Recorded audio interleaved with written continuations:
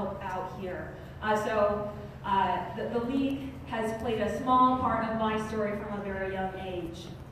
But anyhow, you know, I decided to run for Secretary of State when Donald Trump started to collect voter information on everybody in the nation. And that really concerned me for two reasons. The first reason is that the former Secretary of State, sending voter data to the Trump administration caused thousands of Coloradans to cancel their voter registration in a state where 5,300 votes has decided the governor's race. But above that, I think it was the first key that this presidential administration may be looking to roll back civil rights and voting rights. And very unfortunately, look, you just have to look to the last election. Georgia, North Carolina, North Dakota, Florida just proved us that civil rights and voting rights are not protected in the United States, that there is active disenfranchisement happening across this nation. You know, it's 100 years since women got the right to vote.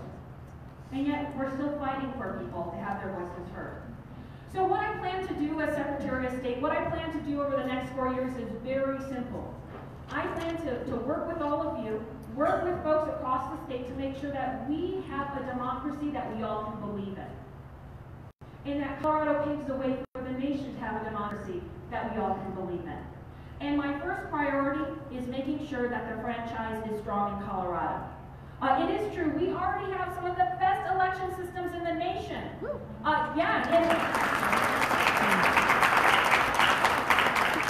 And the League played no small role in making sure that 1303 passed and that our voting rights are strong here. But with that said, just last election, we had 2 to 3 hour lines. We can do more to get more people registered to vote.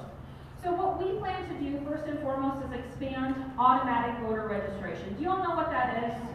Does anybody not know what that is here? So I can explain it? So what automatic voter registration is, and it's already starting at the DMV here. It's very simple. You change opting in to register to vote to opting out to not registering to vote. So for example, right now at the DMV, you go get your license, you renew your license, and they say, I'm going to register you to vote unless you don't want to. That's what automatic voter registration is. We're going to fix the program at the DMV, make sure it's working really well, switch the opt-out model, but then expand outside of the DMV. And why I think that's so important is because younger people, people living in cities, aren't driving as much. And although everybody should have a state ID, we have to face reality that a lot of younger people don't get their driver's license. And democracy should meet people where they are, and where they currently are, and where they may be with driverless car technology over the next 10 years. It may not be at the DMV. So this legislative session, we're going to be pushing hard on expanding automatic voter registration.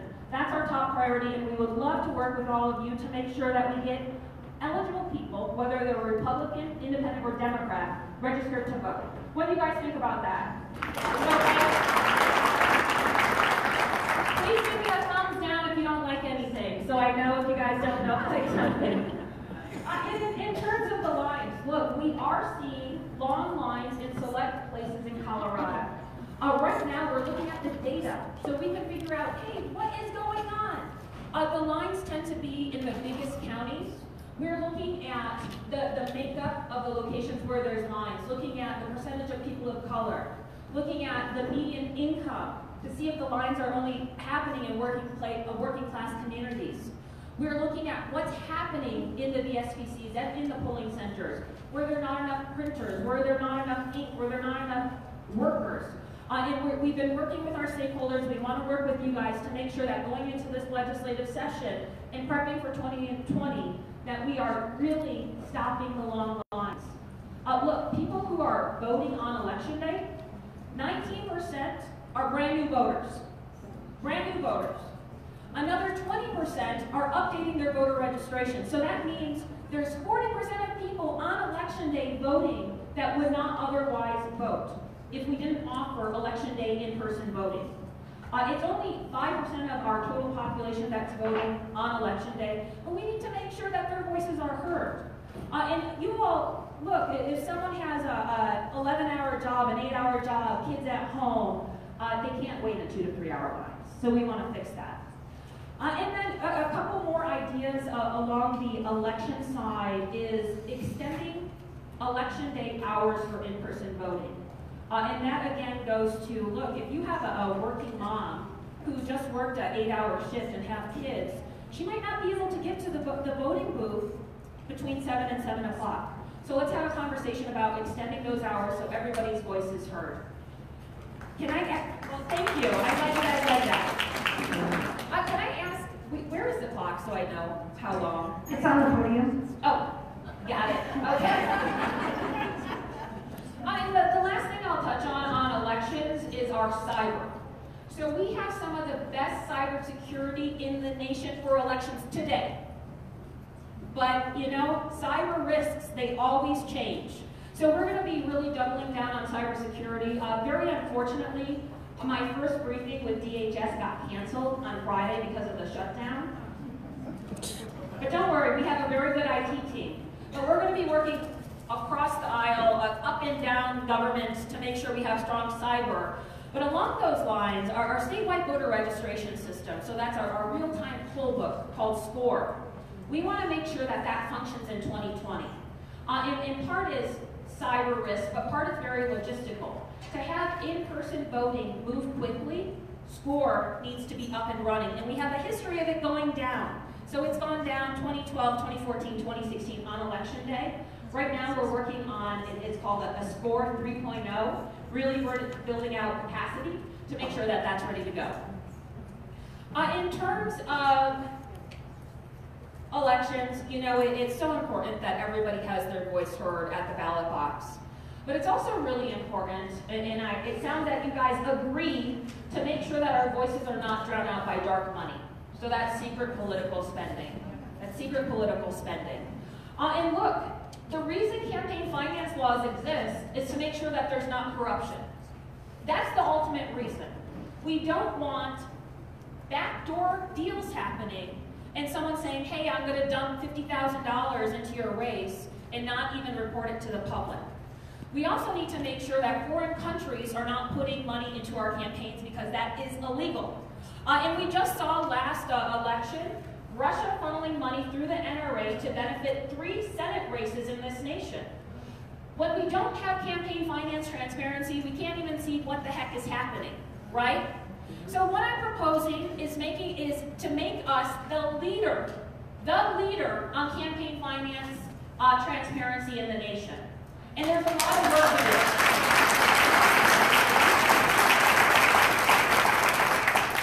do. There's a lot of work to do on campaign finance, and it's hard to crack the nut on it, but I'm really confident that altogether, if we push hard this legislative session, we're going to have real change that matters. And in thinking about how campaign finance transparency should look, there's really 3 buckets. The first bucket is making sure that we have sufficient disclosure, so that there's not a shell game of money flowing through C4 to C4 to C6 to CPAC or independent expenditure, and then the actual donor gets lost along the way. The second thing when we're thinking about campaign finance is coordination, so that you don't have an IE, which is our version of a super PAC, playing right along the side of a candidate and coordinating in a bad way. And the third thing we have to think about is enforcement, investigation, auditing. We can have all the laws in the world, but if folks know that we're not going to enforce our laws or we're not going to look into it, what's the point, right? So along those lines, we're going to set up a pretty robust process. We're going to bring some of the best top thinkers in the nation to Colorado to talk about what are the best solutions. I'm going to have town halls. I hope you all participate because we want the very best answers when we're going into legislative session and when I start rulemaking to make sure that we have solutions that really do work. Some of the ideas that I have on campaign finance is making sure that when a C4 gives to a super PAC or an independent expenditure, that they report the real donors, not just the C4. So taking a step back, say you have an independent expenditure that's supporting a ballot initiative or a candidate, and they disclose all the money that they get. So the independent expenditure, let's call it Coloradans for a Better Colorado. And they get money from a C4 called Americans for a Better America. Who the heck knows what that is, right? We don't know who the donors are. So what I'm proposing and what I would love to work with all of you on is making sure that a C4 that donates to an independent expenditure has the duty to report where that money is coming from. So that means asking their donors, hey, Jane Smith, John Doe, do you want your money to be used politically?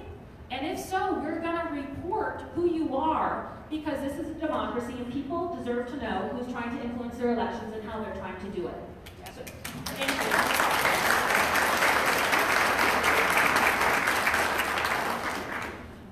I'm also proposing forming a committee. It's called an incidental committee. So if a company doesn't open up an IE, an independent expenditure, to play in a race, we can have them still report. So incidental committees means, so for example, a corporation decides to back a ballot initiative, but they don't have to open up an independent expenditure and they don't have to disclose everything they're doing because it's not their major purpose. There's a committee that Montana is using right now that still captures that and requires reporting. But besides that, we need to communicate to the public when they receive pamphlets, when they see a television ad, who's communicating to them. So right now we have a loophole in Colorado law that doesn't require those paid-by disclosures from everybody. I could send you all a pamphlet right now and say, vote for me, vote for me. I don't even have to tell you it's from me on the pamphlet. So let's make sure we get those paid-by disclosures across the board. And then if we are able to get C4's reporting who's actually donating to independent expenditures, for independent expenditures, paid-by disclosures, we can require that the independent expenditure lists its name, that the top 3 non-shell entities are listed. The top 3 donors that are non-shell entities are also listed. So if you have that independent expenditure, Coloradans for a Better Colorado, and you have a C4 donate, Americans for a Better America, and then you take a step back, and that biggest donor going through Americans for a Better America is a corporation. In that paid-by disclosure, we put Coloradans for a Better Colorado, comma, corporation, comma, next 2 biggest donors. The purpose for all of that is just to have more facts, so that the public can decide, hey, do I believe this information? If I'm seeing that this ad is being paid by a specific industry, does that affect how I'm taking in this information? It's about creating more facts, less secret in our politics. So that's my ideas about disclosure. When it comes to coordination, do you guys think it's right in a democracy where you're not supposed to have coordination between a candidate and an independent expenditure, that a would-be candidate can raise millions upon millions into an independent expenditure, declare his or her candidacy, and then the independent expenditure turns around and puts all those millions of dollars in that candidate's race? Does that sound, who thinks that sounds fair? Anybody? I think it's a big problem. We have the amount donation caps for a reason. And, you know, we can really tighten that up. That's about coordination. We're really going to look at that. And then lastly, enforcement. So, number 1, the Secretary of State oversees our campaign finance filing system. We need to start auditing. I'm going to start auditing those filings. Right now, there is not eyes on filings. There's an automated system. It's called Tracer. And if you're a candidate and you report that someone donated over the allowed amount, it will bing. It'll go ding, ding, ding, ding, it's too much. Or if you file late, it will ding. But no one is actually looking at where donations are coming from the Secretary of State's office. We're going to start auditing. But then I'm going to be asking for investigatory personnel. So right now we're looking across the state, the nation, to see what is the best way to enforce campaign finance. We need investigators. We need the state to be able to bring complaints. So that will be coming this legislative session also, whether it's by rulemaking or legislation. Know that we're really focusing on making sure that campaign finance laws are enforced. And then lastly, there's a long list of legislative things that we're planning to do. Lastly, I'll talk about lobbyist reform. So the Secretary of State oversees lobbyist filing. We're going to be working to integrate how lobbyists report with how our campaign finance is reported into one system. Right now we have two systems. So we have Tracer, where you've used it, it seems in the back, where everybody is saying who gave them money when they're running campaigns. And we have another system for lobbyists, which isn't quite as clear. We're going to be working to integrate those so we have a holistic vision of how money in politics is working in Colorado. I also really support making sure, so to take a step back, do you all know that during legislative session, lobbyists cannot give to the legislature, they can't donate to the legislature? So something that I really support, and I'd love all of you to consider, is extending that a little bit. So I 100% support that a lobbyist shouldn't be able to give a legislator money, a donation, a contribution during legislative session. I want to extend that to say anybody with business before the legislature, whether you're a corporation, a lobbyist, special interest, should not be giving to an independent expenditure either. You can have a legislator controlling an independent expenditure, so our super PAC, and receive donations from folks with business before the legislature during session. I think we close that and we really make sure that, hey, we're not going to accept people acting like that. We want to make sure everything is above board. That's not to say it's not above board generally right now, but we need to make sure that Coloradans believe in our democracy, that we really believe in our democracy. So I'm just honored to be the Secretary of State. I look forward to working with all of you over the next 4 years. Hopefully we get really good work done and continue to be the best leader in the nation, so that no matter what happens in Georgia and Florida, and we wish them, hope them the best, the nation can look at us and say, hey, that's a democracy that all of us should adopt. That's the way to do things. So I am really honored to be here. Does anybody have any questions? I'm coming. Stand up, please. And we know the weak way.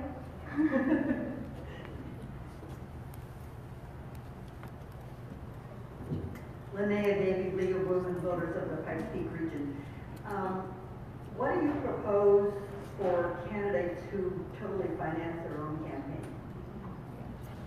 Well, I think money in politics is a huge issue. It's a huge issue. And, you know, I traveled around the state. We were in Brush, Colorado. 70 people show up. We go up to the mountains, go down south, and people will say, hey, you need to repeal Citizens United. And trust me, I agree. I think Citizens United was horrendous for this country. Very unfortunately, in that all those cases leading up to Citizens United, it says that a candidate can self-fund in a limitless, they can put whatever amount of money into their own campaign. I don't support that. That's constitutional law right now. What we will be doing to try to even the playing field, you have to give me, so I'm not even done with the first week, starting on Tuesday. By next week, everything will be solved. No. We're going to be forming a working group on public financing of campaigns. There's models from across the nation.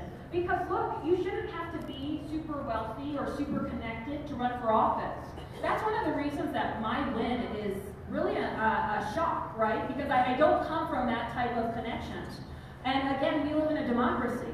A working mom should be able to run for office. Someone who grows up on food stamps like me should be able to run for office. You're rich, you should be able to run for office too. But right now, the costs are just so high. So I don't have the answers, we'll be looking at that. I also personally support a version of one of the initiatives we saw on the ballot that didn't pass. So we saw that if someone puts $1 million into their own campaign, other people in that campaign can raise 5 times as much of the now limit. The problem with the ballot initiative that we saw is that it also allowed the self-donor to increase their contribution limits by 5. So imagine that. Imagine you're a working person. You have a $400 contribution limit.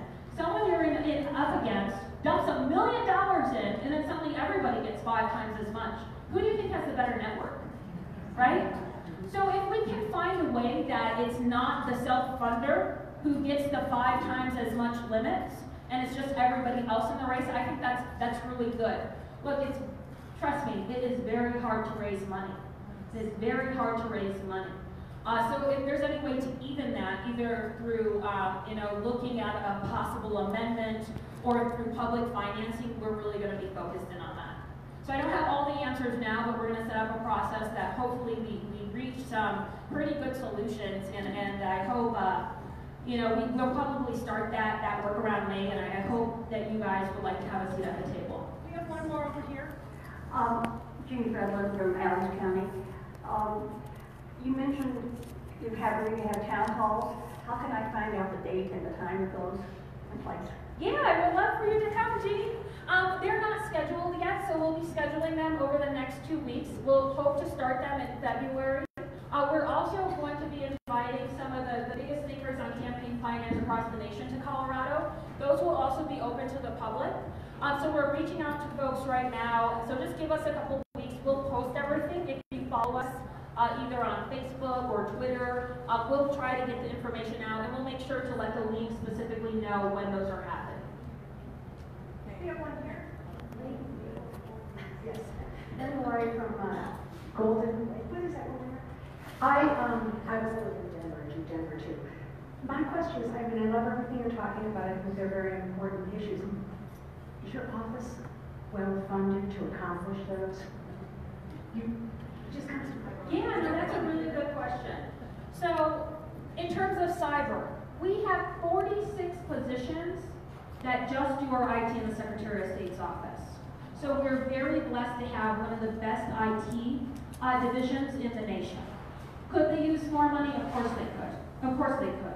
But we were just given $6 million of HAVA funds about 6 months ago or so, so we do have some extra funds. But one of the things that I will be doing is fighting for federal funding. Look, nationwide, the last time that we had a big infusion of money for our elections in the machines was quite a while ago. The technology is old. In Colorado, we have moved to the next generation of election machines. The rest of the nation hasn't. We have paper trail, the audits, we have a lot of safeguards in place.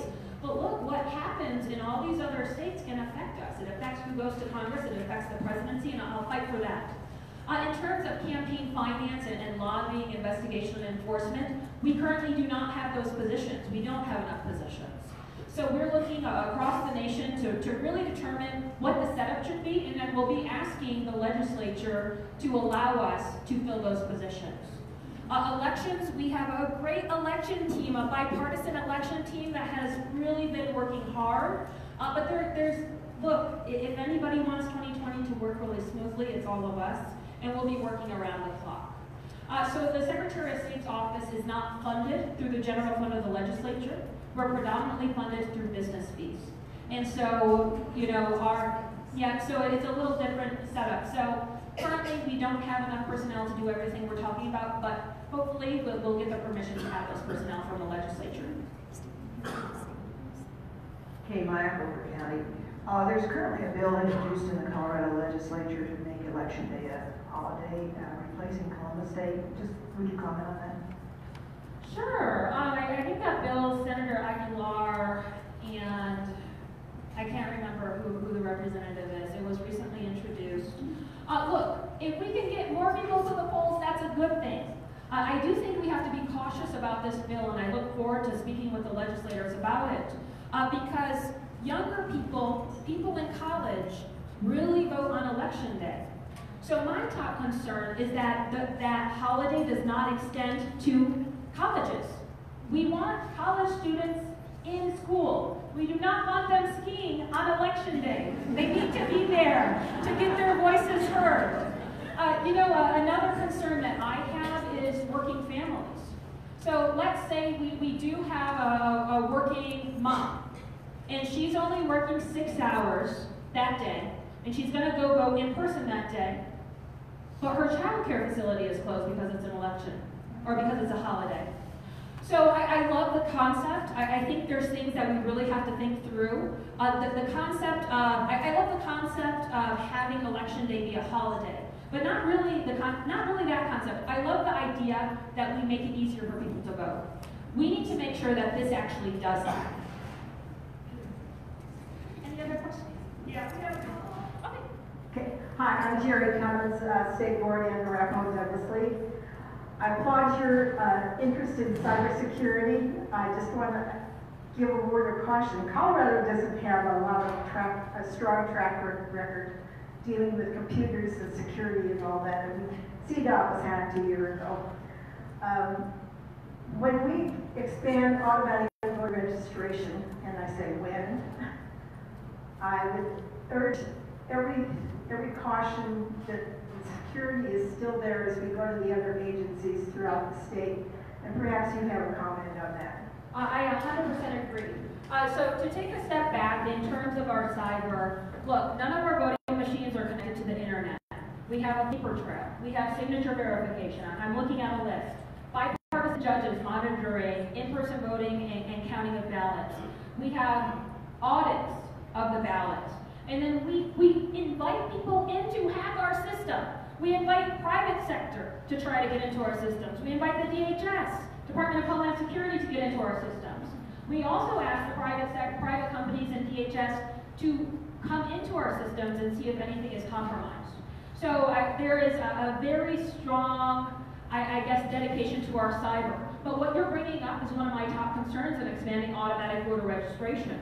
You know, our election systems are some of the most secure, and if we're expanding out and interacting with other agencies, we need to make sure that if information is going back and forth, that they're secure. So part of the legislation, and we're working through it right now, you hit the right in the bullseye, is making sure that we have the ability to confirm that other agencies are as secure as us before we open up that next step to automatic voter registration. Look, it is my top priority to make sure that every eligible person's voice is heard, but we can't compromise our security. And the Secretary of State's office security is really high. We are also a very high target for cyber attacks. So that's something we're working through right now. I look forward to working with the governor and the legislature to make sure that we have really good solutions so that we're not taking one step forward and end up being pushed 5 steps behind. So really good point, and we're working on it. We have one more question to finish up the day. Hi, Jenna. Sylvia Bernstein from Boulder. First of all, congratulations on your historic win. Secondly, can we count on your support of National Popular Vote? Yes, ma'am. Yes, ma'am. I think National Popular Vote is a great idea. The only caution that I have is that we don't go into what is it called? A constitutional assembly. Is that the right term? I'm not thinking of it. Convention, there we go. Let's not go into a constitutional convention. But yes, I support National Popular Vote. Look, again, this is no longer the 1700s. It's not the 1800s anymore. People think that a democracy works in a specific way. We need to make sure that we're offering voting that makes sure that everybody's voice is heard. We need to make sure that the results of the voting results in people's voice being heard. So I 100% support that, and we'll be at the legislature trying to get that bill through also.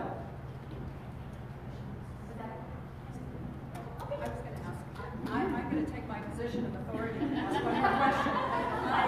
I wanted to say, you talked about your priorities for your term. Leslie, just higher to your mouth, please. Like an ice cream cone. Like an ice cream cone. You talked about your priorities. Is that better? Yes. It didn't sound like I was doing anything. Do you have any particular items that you think will make it into the legislature this year that will be bills that we can work on? Yeah. Okay. So I think a lot of what I'm talking about in terms of increasing accessibility to our elections will be one bill. I then believe that expanding automatic voter registration will be another bill. And I'm confident that we're really going to get things just to the next level to make sure that we have the best elections. Not only the best elections in the nation, because we already have that, the best version of the best elections in the nation. So that when people look to us, they're like, oh gosh, that system sure works. Campaign finance, that's going to be a bill. We're going to need your help on that. So if you believe that secret political spending has to stop, please tell Andrea, tell your legislators, Tell your next door neighbors that this is a huge priority. Campaign finance is hard. Switching how we do things is hard. But we have to remember, this is the best thing for our democracy. And people want this. Whether you're a Democrat, whether you're a Republican, hey, Estes Park is not the liberal stronghold in the state, right? And especially me growing up 20 years ago, it's very conservative, it was very conservative leaning.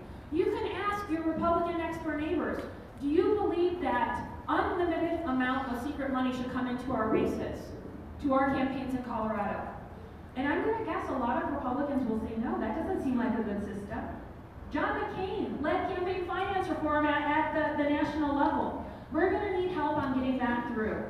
So I look forward to working with all of you. Please call your legislators and tell them campaign finance reform is a priority because having a good democracy is a priority for me. So thank you so much for having me. I look forward to working with all of you over the next 4 years. I know it may sound like we have an ambitious agenda. We can get all of this done. We just need all of your help. And again, I don't attest to have all the answers. So please continue to work, bring us ideas. We want to partner with you. And thank you so much for having me here. Thank you for everything you do.